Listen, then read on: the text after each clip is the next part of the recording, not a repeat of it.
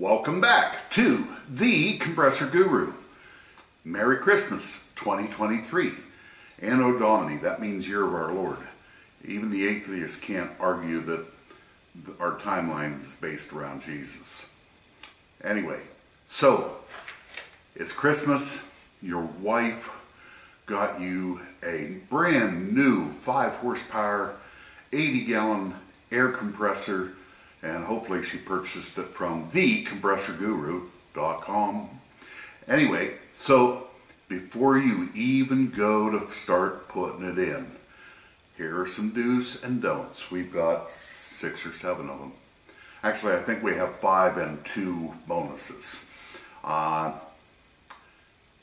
So we're going to get started right away. You've got to go play with the kids, but you wanted to look up good practices for putting a compressor in. So here we are. Number 1, when you are ready to start working on your compressor, the very first thing, do it now. Make sure there's oil in the pump. Guys, I've sold maybe 1,700 5 horsepower compressors over the years, and out of those, 3, maybe 4 times, I've gotten a call from a guy that got a brand new compressor and it was, my pump's locked up. You go out and he never put oil in it. And, you know, we don't see every machine we sell. And I can't double check them all. Quite frankly, I'm a little paranoid and I do check the ones I see, but make sure there's oil in your compressor. If there's not oil, put good oil in it. And if there is oil in it, when you've run it 50 to 70 hours, I want you to change the oil. And I want you to go to good oil. I'm not going to mention the name, but they used to put a little 234 Ingersoll compressor on their label, and their oil was junk. It was kind of greenish, and it was horrible oil. Don't go to the parts store and say, I need compressor oil. They don't know what they're selling you. You know, we're in this business for a reason. It's a little pricey, I'm not going to kid you, but here's the oil I recommend. And one is PCI, and it is a 20 weight oil. No, that's PCK. This is the PCI, this is a 20 weight oil. This is synthetic. The label says it's good for up to 8,000 hours. Now, I normally recommend changing them out at 2,000 hours, but and that 2,000 hours, that's not just 1 year. That's 1 year, 8 hours a day, 5 days a week, comes out to 2,080 hours.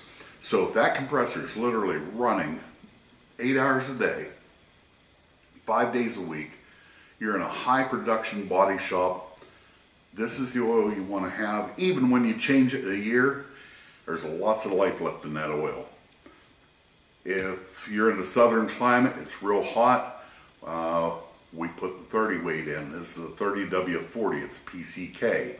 Now there's one oil between these, but AMSOIL only sells it in 5-gallon buckets. And that's a straight 30 weight. So your oil, make sure you have oil in it, and make sure you change the break-in oil after 50 to 70 hours, and put good oil in it. Number 2, take the tank off of the pallet it's shipped in on. We need you to unbolt your compressor tank from the pallet. I've seen a lot of guys not unbolt them, and they've gotten away with it, and that's fine. I'm happy for them. But I have seen a nearly new compressor break a weld on a compressor leg because he left it bolted to the pallet, and the pallet would get damp and dry and damp and dry. It was actually in a body shop, and they'd wash the floor down. And wood will contract and expand when it's dry and wet, or wet and dry. And that wood moved enough, being tightly bolted to the compressor leg, it broke the leg, broke the weld, and I could not get the guy warranty on that because I wouldn't lie. We turned it in, they said no, and anyway, so We call this tips and tricks. Now, the recommendation is take it off the pallet. If you aren't going to take it off the pallet, loosen the bolts. You don't have to loosen them to where the bolts fall out, but loosen up the bolts so you can actually move them inside the hole in the compressor and a little bit in the wood. That way, if the wood does contract and expand, it's not going to break the weld on the leg. But here's the recommendation. Take it off the pallet, put it on isolation pads. You drill down through the hole in the compressor leg. You tap a attachment lag down into the hole. You tighten up the bolt, or you tighten up the nut on the lag, and there you go. Now, here's a don't for this. If you'll see this picture here. We were out and we changed we moved the compressor, because we'll talk about that in a minute, but we moved the compressor, and the guys that bolted this down was afraid that that compressor was going to fill up with air and get lighter and float away. They compressed the pad so much it wasn't doing them any good. All you have to do is, once it tightens up, turn it half a turn and they're fine. So I recommend, when you decide to mount it to the floor, take it off the pallet, put it on vibration pads. Now, where are we going to put the compressor? We have a previous video where we showed a compressor room, and we were at Midway Collision. They're just down the road from us here, probably 3 miles. Great guys. They have a dedicated compressor room. It's beautiful. You know what it has? It has ventilation. It has room to work. They don't throw every little bit of junk in there just because it's someplace to store parts. So if you're going to mount your compressor, a dedicated compressor room is great. And here's a don't. That was a do. Put it in the compressor room. Don't put it in some closet that the compressor just fits into. Compressors make heat. A 25 horsepower compressor can generate 100,000 BTUs, which would heat a small garage. Now, we're talking 5 horsepower, so if it was running continuously, it would be like having a 20,000 BTU heater in a closet. Heat and dirt are the enemies of your compressor, so we need to make sure it ventilates. I have a customer that recently had to change the pump. He's got a little compressor in a tiny little closet, and he actually burned up his compressor. And I told him it needed ventilation. He just put another pump on. That's okay, we sell pumps. So, have some lighting in your compressor room. We worked on a duplex in a loft. Don't put your compressor in a loft. I don't like to climb ladders. Don't put your compressor in a loft. When you're old, you'll appreciate this advice. They put it in a loft. We had to ride a forklift up and down to get to it, take the tools and my fat butt up there. But we get in the compressor room. The compressor room was on top of the loft, and they had it built in. And it had enough ventilation. That wasn't the problem. There's no lights in there. We had to drag lights up and hang them to work, and it was a big job. Put some lights in your compressor room. Make it simple for when you have to change your oil, change a belt, do some maintenance, do some repairs. Hopefully with a brand new compressor, that's way down the road for you. So the other thing you want to put, actually we're gonna talk about something else in your compressor room, but we're gonna talk under the electric. The camera wife is waving her hand. Yes, camera wife. So when you were talking about putting a light in there, like it's very easy to, as long as you have electricity there, to throw up one of these LED shop lights. Yes. It's the illusion of intelligence is simply thinking ahead. That's a marvelous quote. Where did you get that? I heard my nephew say it. Okay. So, anyway, folks, we're going to talk more about lighting when we get to electric. But make sure your compressor room has ventilation. The other thing, when picking your location for your compressor, the reason we had to move the compressor last week was the insurance inspector came in and said that compressor's too close to the wall. Well, I knew it was too close to the wall. I didn't mount it. Their maintenance guys mounted it. And if we had to change a belt on it, we would have had to take the compressor loose from the floor, move it out far enough to change the belt, and I wouldn't have moved it back. I'd have put 4 new lags in and mounted it there. But it didn't have enough room to change the belts. So the insurance guy wanted 18 inches. I recommend at least 12. If you have a large tank, and we're not talking your 80-gallon shop compressor in your backyard garage, but I've talked to boiler inspectors that, quite frankly, if they can't walk around a tank, they don't want to okay it. And I'm talking these 200, 500-gallon upright tanks that you'll see in industry. And the boiler inspectors actually want to be able to walk the whole way around the tank on those installations. So give yourself room to work.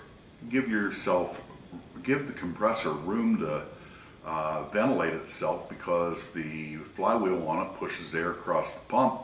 If you put it too close to the wall, you're going to run hot. The last thing about this is when you mount it, think ahead.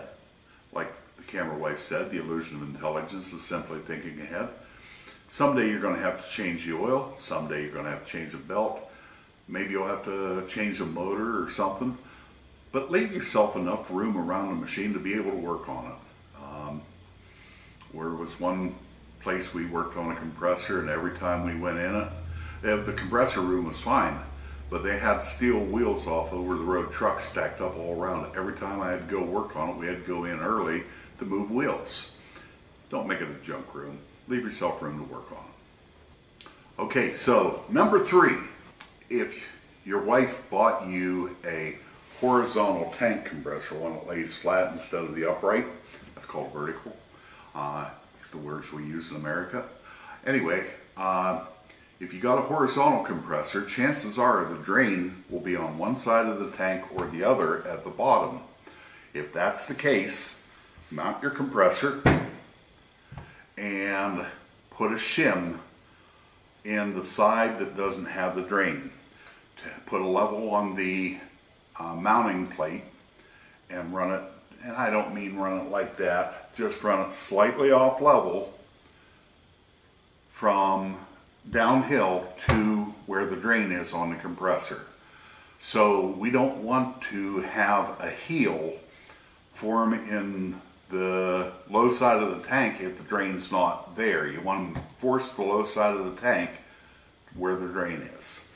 The next thing we got to make sure of, because you have put money into your shop and you have a beautiful blue pipe system or black iron pipe system, and what do you need to do?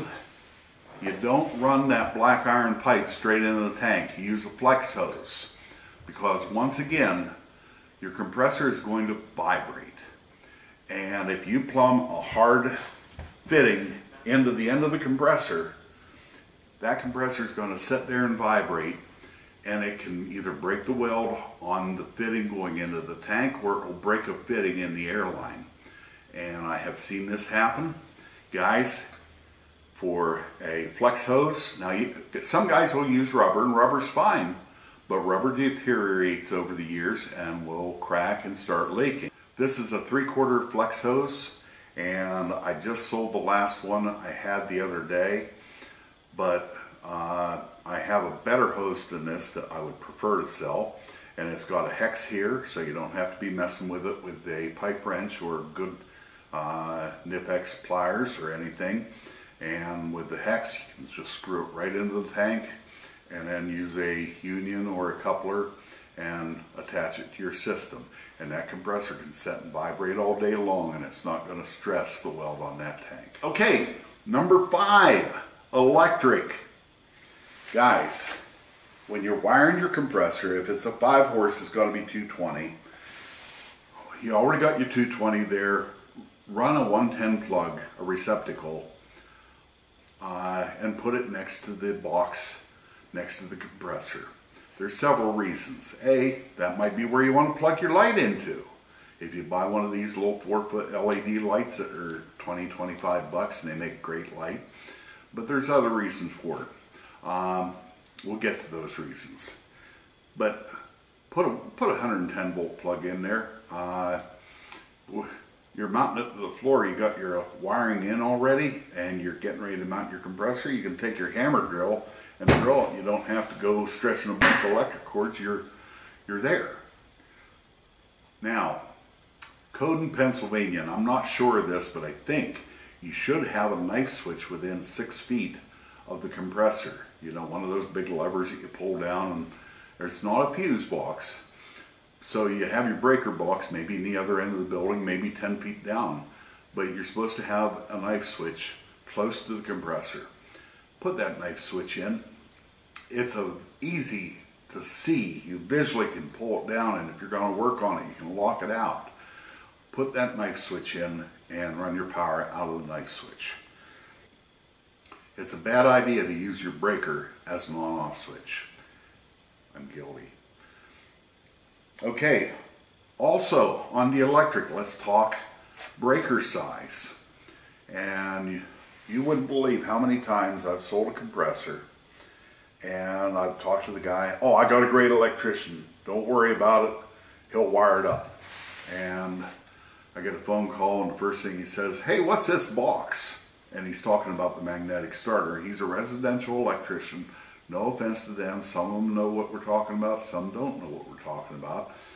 But your average residential electrician's going to come in and he's going to say, okay, you got a motor, it's 22 FLA, and 1.5 times 22 FLA is 27, 28, we'll put a 30 amp breaker in. That sounds correct for any normal motor. Compressors start hard. So with compressors, when you're sizing a breaker for a compressor, you take the FLA on the motor tag, that stands for full load amps. You take the FLA on the motor tag and you use a 1.75 multiplier. And that's going to bring that figure up to, I'm going to do some math on the screen, but that's going to bring the number up, and you round it up to the next size breaker. So generally your 5 horsepowers take a 40 amp breaker. So use 1.75 times your full load amp to size your breaker. And I've been in lots of shops where they throw breakers on a regular basis, and it's a 30 amp breaker on a 5 horse. And they go, why does that throw breakers? Well, because you're undersized. The compressors start hard. Use this formula. Ground everything. Ground everything. Ground everything. You ever notice in the Bible, they say, holy, holy, holy. You know why? They didn't have capital letters in the writing, and if they wanted to make an emphasis or a point, instead of capitalizing it, they just said it 3 times. So, ground everything, ground everything, ground everything. Okay, moving on. We're down to bonuses. Bonus number 1 or number 6. You've got your compressor hooked up, it's running beautifully, you're thrilled with it, you've thanked your wife, you've kissed your wife, you've hugged your kids, you've danced around your shop, life is good. You have run it for several weeks, and maybe you're due to change your oil, put that good AMSOIL in it. By the way, we sell AMSOIL, but you can get that compressor oil any local AMSOIL dealer. We can ship anywhere in the country, and we have. But your compressor oil, change it. Now, you're going, what else is there to do, bud? We're set up, we're running, we've changed our oil.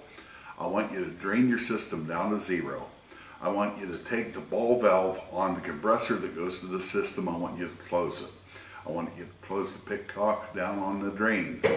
I want you to take your stopwatch on your phone, and I don't have my phone here because it'll probably ring and interrupt the session. And I want you to turn your compressor on and start your stopwatch. Now on your typical 5 horsepower compressor, on an 80-gallon tank, it's going to pump from 0 to 175 in about 7.5 minutes. Some are a little faster, some are a little slower, but record 0 to 175, 7 minutes, 27 seconds, December 30th, 2023. Now okay, we recorded. Where did you record it? Maybe take the cover off the starter box and put it in magic marker inside, or maybe under the end of the motor housing or the mounting area. Write it with magic marker, big numbers on your tank, so that you can see that. Maybe 5 years from now I'll be retired and I'll be riding around Arizona on my Harley in the winter, because it will be the only time you can ride there because it's too hot there in the summer. And I'll be riding around and you'll go, gee, that compressor doesn't seem to be pumping as good. You know what? You don't have to call me and say, Bud, I need you to come back to PA or Virginia. You just you drain it down to 0, shut that valve, make sure the pitcock's closed, and test it.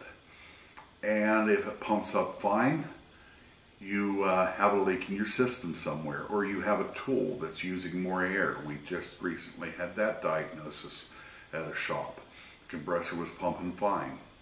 So you have a baseline by recording this after it's broke in but still new. Bonus number 2, or number 7 as we're working through these. Bonus number 2, I told you to wire a receptacle in, and we sell a lot of these. They're just under 90 bucks, and I was thinking about this. I will make a special on this, and we will include shipping anywhere in the lower 48 for $99.99. Yes, I'm Earl Scheib, and I can paint that car for $99.99. No, I'll ship one of these anywhere in the country for a $100 bill. And this is an auto tank drain, and it's pretty neat. It's 1/2 inch male thread here. On the inside is 1/4 inch female thread. This goes to the compressor or the tank. You can put a pipe or a tube, drain it outside, and you plug it into your receptacle, and you can set it for, and I'll quit moving around, you can set it for anywhere from 1/2 second to 10 seconds to drain, or you can set it from anywhere from 30 seconds to 45 seconds or 45 minutes between when it drains. So you can set it for 15 minutes. Every 15 minutes this will open and drain for 3 seconds. Keeps the water out of the tank. If you get forgetful and forget to do that, it happens. So a timed auto drain it's highly adjustable. It's 1/2 male, 1/4 inch female. I sell a lot of these, $100 delivered to your door in the lower 48.